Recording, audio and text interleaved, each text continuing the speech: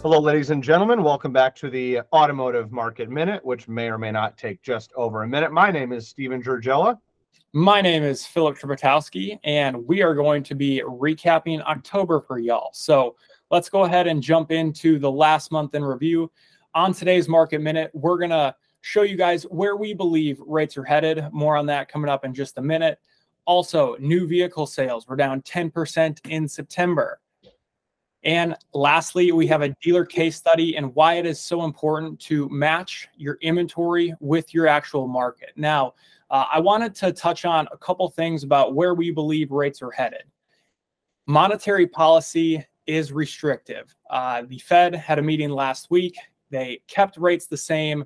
They believe that they're putting downward pressure on economic activity and inflation. Now, the Fed is not quite yet confident that that rates are high enough to finish the fight, and so they're not willing to forego a future rate hike. But the question is it enough to slow the economy down and bring inflation back down to 2%? And as of right now, go ahead. No, you're on that real quick. And having discussions with a couple of guys that I play golf with, they had been discussing the fact that automotive would show, first of all, where things are at, and then they're on the real estate side, specifically commercial real estate. And so they brought up the fact that 3 to 6 month delay in not only and sometimes 12-month in not only real estate but also in the stock market. And so he had actually dug in more into some of the data that we have, and he just sat there and he's like, "This is the indicator. Like this is the ultimate. Where are we really at? The stock market, that's emotion. Let's look at these. Let's look at what's happening in automotive all the way down to traffic and lead volume, and then get to closing percentages, and then look at what kind of cars they're buying, new versus used, the values, MSRPs of those vehicles." And so if you put that whole thing together, that's why you and I, since August, have been sitting here and going back to November of last year when you called out to Andrew and said, "Hey, your average MSRP needs to drop quickly with your market," and that was very successful for him.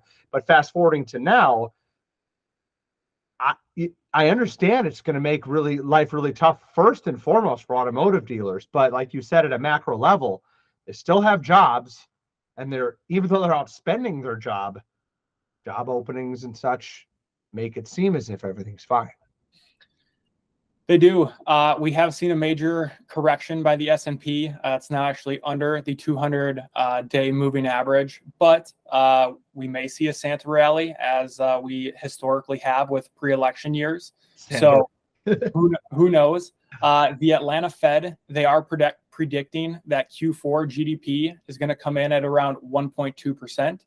It's much lower than where it did come in at Q3.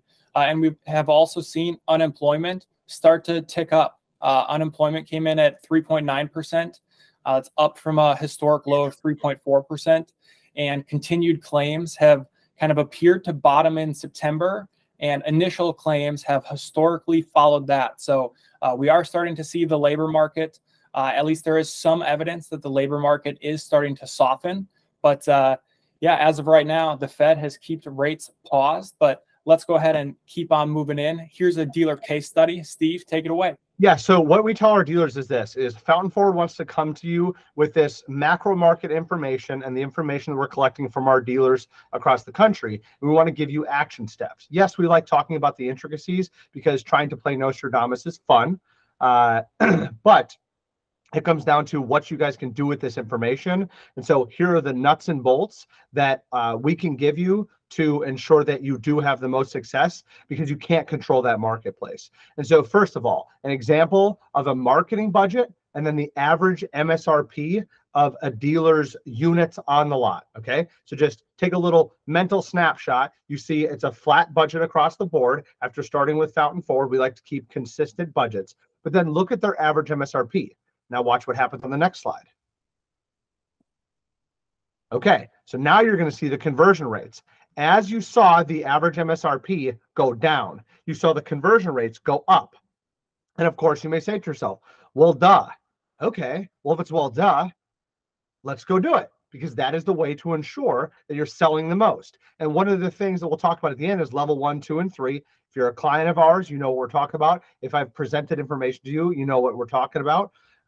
This just comes down to what your objective is. What is your North Star? If your North Star is to sell as many vehicles as possible, this is the yellow brick road.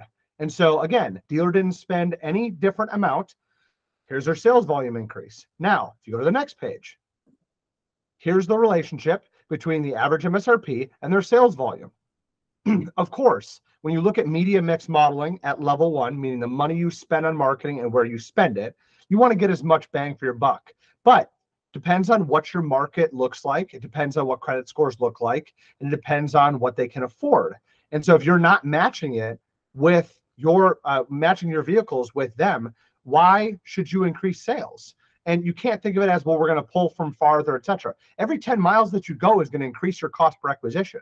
So yes, you can spend your way to a sales increase. But the majority of dealers right now are, I want to keep what I have. I want to hold the line. And if I can have a chance to increase sales over time, I'd like to. But holding the line right now is as important as anything. And that's just from my conversations with dealers. So you can overspend, or, and this is just making it as simple as possible, you can match that inventory as much as possible with the volume buyers in your marketplace. And so my takeaways from this, slide 6 there, Phil, this is the most successful dealers. The sales training is literally every day, and they are as fast as possible. And I know you're probably sitting there going, well, duh. Well, it's like, I'm just telling you what's making them successful. They are absolutely killing it. And we have secret shoppers now to make sure that we can hear dozens and dozens and dozens of them each month and go, is there a correlation between fantastic secret shoppers and a dealer sales volume? And I can tell you, and I think about Griffith, Ford, and San Marcos.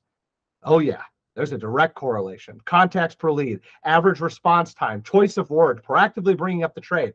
You want to know how to sell more cars right now? Yes, again, media mix modeling, great merchandising, great marketing as a whole. But you can see that I'm really focusing on the entire thing to ensure that you get the absolute most juice from the squeeze.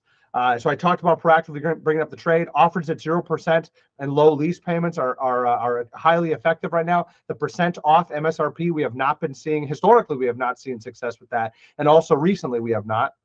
Would love to hear some feedback if you guys have.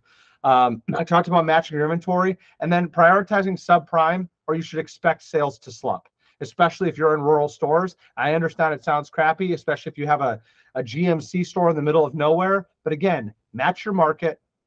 And if you match your market, you'll have the most at-bats possible. If you want to sit there and hold the line, sell less units, and just try to keep things, make it a little money, et cetera, but you don't want to change your position in the market, I understand that. But that's what it comes back down to, those conversion rates versus the amount that you spend. There's no real way out of that in general. The consumer has needs, and you've got to match your offers with their needs. Phil, on the last one there, just again showing guys in-market demand at level 1. That's the money you spend on marketing. Level 2 is the merchandising, ensuring you have the right inventory, you have the right offers, you have the right website layout, et cetera, et cetera. And level 3 is lead nurturing.